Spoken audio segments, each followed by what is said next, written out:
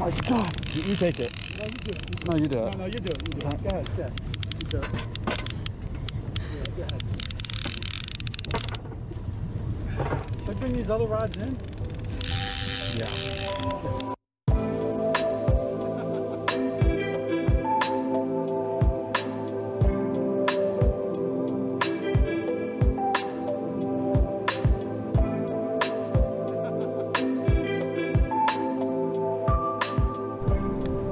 How's it going, everyone? Today we're out on Lake Ontario and we're going for King Salmon. You can see behind us the power plant. We're on Lake Ontario. Not a secret spot. Everyone goes out here. It's late August. We're fishing in about 110 feet of water, and it's pretty nice out right now. So it's midday. We actually hooked up earlier, so I didn't film an intro before then, but hooked up. You guys will see that clip right after this. Caught a nice king. We're just trolling around right now, hoping to get some more. We got two wire dipsy rods out, and then we got two downrigger rods out. Everything is on, we got two flasher flies and two Dreamweaver spin doctors, and we've only hooked up on the dipsy diver so far. We're gonna keep at it and see what else we can get.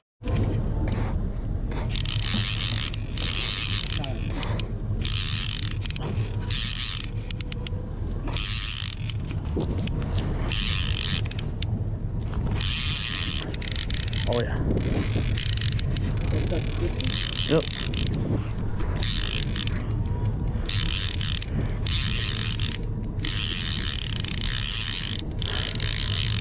All right, we just hooked up here.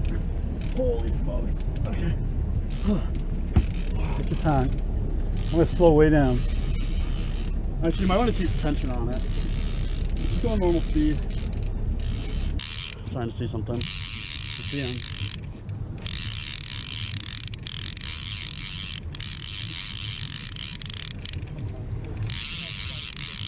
I know.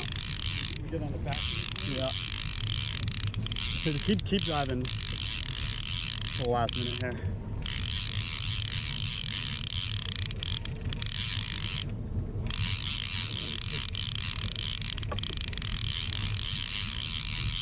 Getting closer.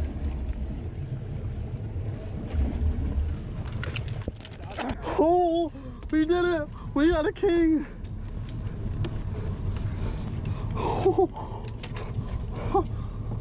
Holy smokes! Alright, so we just caught a king. We caught him on a Dreamweaver spin doctor and a atomic fly. Nice size king salmon right here. Definitely gonna put him on the grill and eat him. So we were in 160 feet of water, probably about 110 feet down, and we're going like 2.5 miles an hour. So beautiful Lake Ontario king. This is what we've been trying to come out here for. This is our third time trying to do this, and we finally got him. Take it. Okay, hold it like that. Okay, now, when you get time, reel it in. Let the drag stay. It's good drag. Okay, GoPro on? Is this on? Yeah. Okay.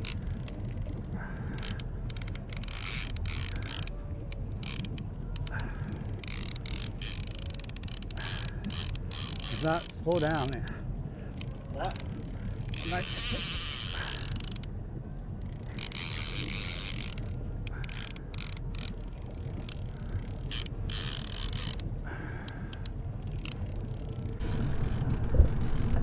Fighting a fish. You gotta control the boat.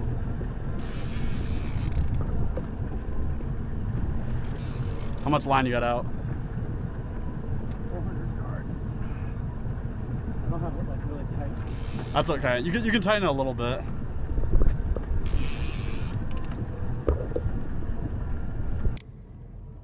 $300.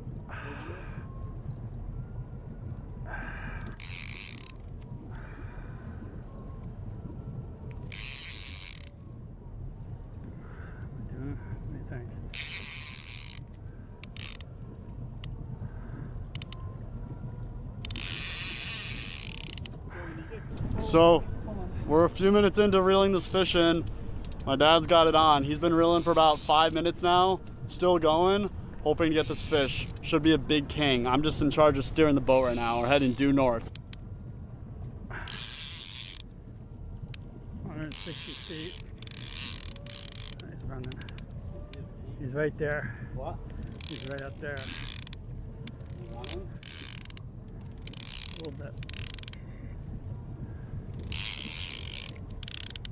Gotta get the net.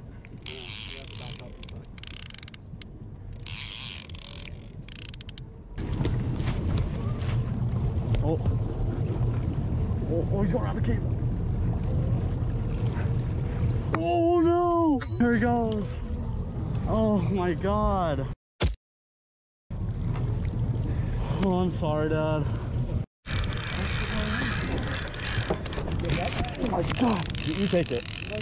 No, you do it. No, you do it. You do it. Go ahead, Dad. You do it. Yeah, go ahead. Should I bring these other rods in? Yeah. Here. Let me get over it. You sure you want to do it? I want you to do it, kind of.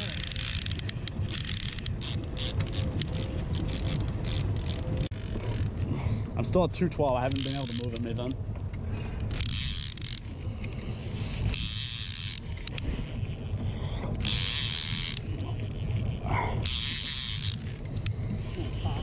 Just keep the boat moving. I think the tension helps. Let me keep them like in the back. Yep. That's your goal.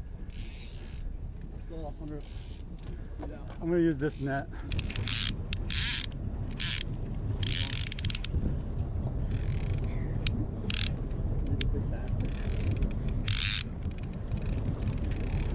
Oh shit.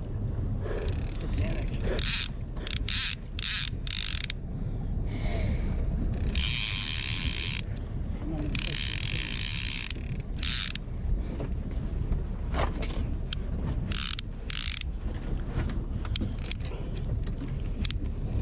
You still got some fight.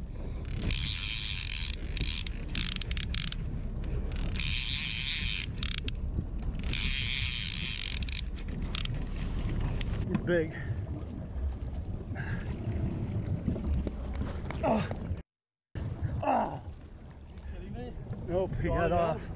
He got off over there. It's impossible. We need a bigger net. We need a bigger net. Okay, so we're packing up now. So you guys saw the video. We caught two fish, or no, we caught one fish. We had two others on though.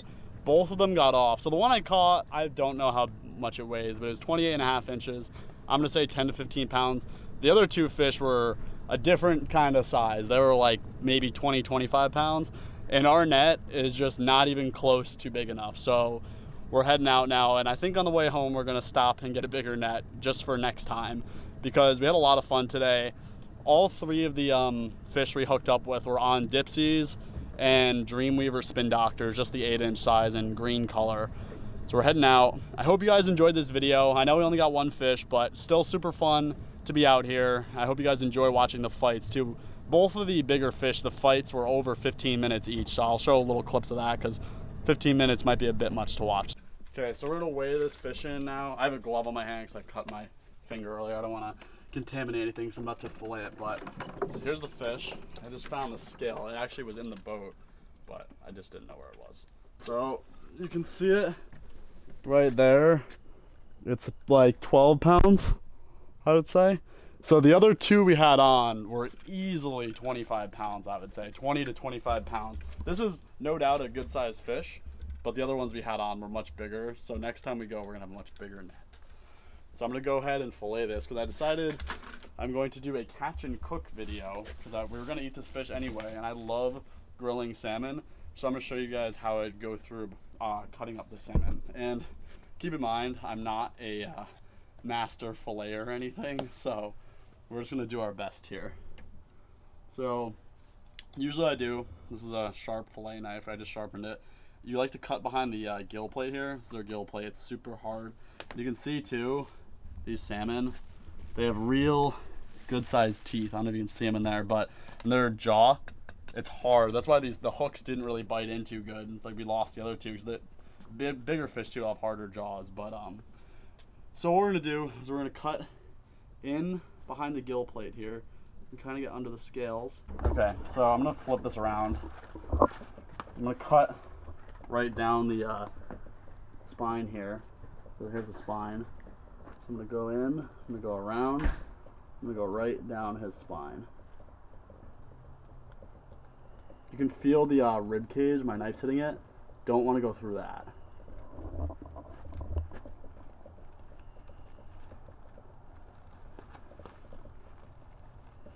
This knife's also not super big, which doesn't help me a lot, but you're gonna hit a point down here where the knife's just gonna go through. Like right there, see that? That's the end of the spinal cord, or the end of the rib cage. So now you can go cut down.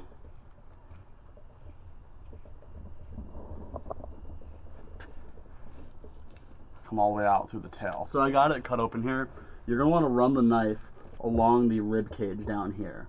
So I'm going along the rib cage, try to not cut your meat that you already pulled out. Here, I messed up a little bit.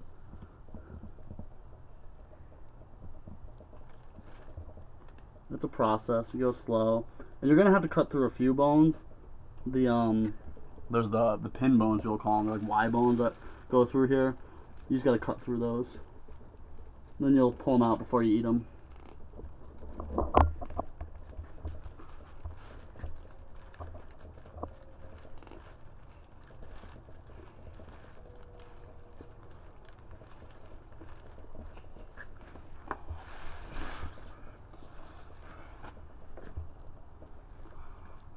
Trying to keep as much meat on here as I can.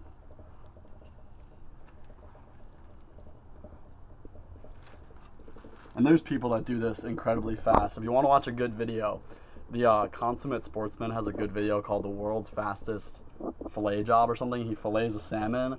It looks like I'd be doing this in like hyper speed or something if the guy did it. Some guy at a boat yard or something. But that's a good video to watch if you want to see a good fillet job. This is just how I'm doing it. I'm your average Joe when it comes to this.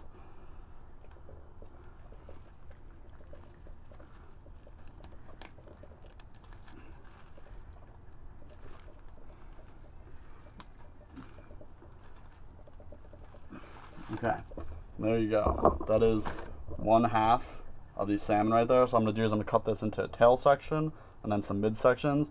And right here, there's still some bones. So before we eat it, we'll have to take those out. But otherwise, this is good. We'll just clean the blood off and we'll be good to go. But here's the other fillet I got. So I got 2 nice fillets. I messed up a little bit, so I have an extra piece of meat here. But I'm going to leave the skin on like this because the next part of this video is I'm going to show you guys how I like to grill this fish, because I love grilled salmon.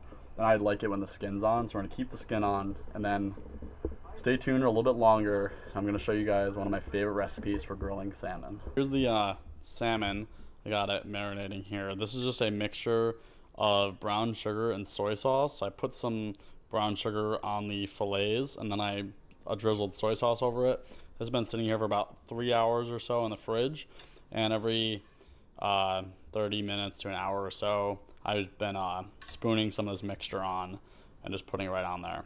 So pretty soon I'm going to put this on the grill and I'll show you guys that. I'm going to put it skin side up first, and then I'm going to flip it so the skin is on the grill grates, and then I'm going to take it off and I'll show you guys how it turns out. I got the grill heated up here on medium heat. I'm just going to spray it off with some Pam type cooking spray because I want the fish to stick on there.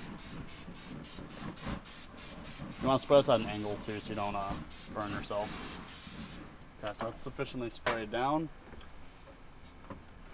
And like I said, I'm going to put the meat side down onto the grill. Got 2 nice fillets here from 2 days ago. I'm just put it like that. I'm going to let this sit here for maybe 3 to 5 minutes. And then we're going to go ahead and flip it over. And when we take it off the grill, you'll see the skin will just stay right in the grill and we'll have a nice piece of meat to eat. You can see, after flipping it, that's what the salmon looks like now. I got some nice grill marks, and it'll be done very soon. This was a pretty thin piece, and the tail section always tastes really good, so this will be done real soon. So now you can see, here's the salmon. I got 2 pieces here, And there's the skin left on the grill. I just like to leave it on the grill because I don't have to pick through it or anything, but I'll just pull that off once it cools down. There's the salmon. It's gonna taste amazing. All right, so I just finished up that salmon. That tasted awesome. Definitely a really good recipe, and I actually got that from, again, the Consummate Sportsman. He kind of inspired me to start king salmon fishing. Definitely check out his YouTube channel. He has a really good, more in-depth recipe than I did, but I just wanted to show you guys a little bit how I cooked it. And then we had some rice and corn with it. I'll have a little picture of the meal up over here. But I hope you guys enjoy the video too. Like I said, we only got one fish. Other two, we definitely needed a bigger net. But also I wanted to show those parts where I only get the one fish, because that's the reality of fishing. When you go out, you don't always slam them. You don't always get every single fish. We went out, I mean, we're out for 2 or 3 hours in the morning, got nothing. We went another time, we got nothing. So this is a pretty good trip. But the other reality is too, you have to wake up pretty early in the morning. You have to do a lot of work. So I just want to show some of that, and I want to start showing more of that in my videos, to like the behind the scenes a little bit, if you will, of fishing. It's a lot of work to start getting into this, and rigging, like spend hours rigging, getting everything ready to go, making food, packing, just to go out there for a few hours and hopefully get some salmon. But it's so worth it, because when those kings hook up on the dipsies and start running, it's like nothing else. So anyway, hope you guys enjoyed this video. Don't forget to browse my channel and subscribe.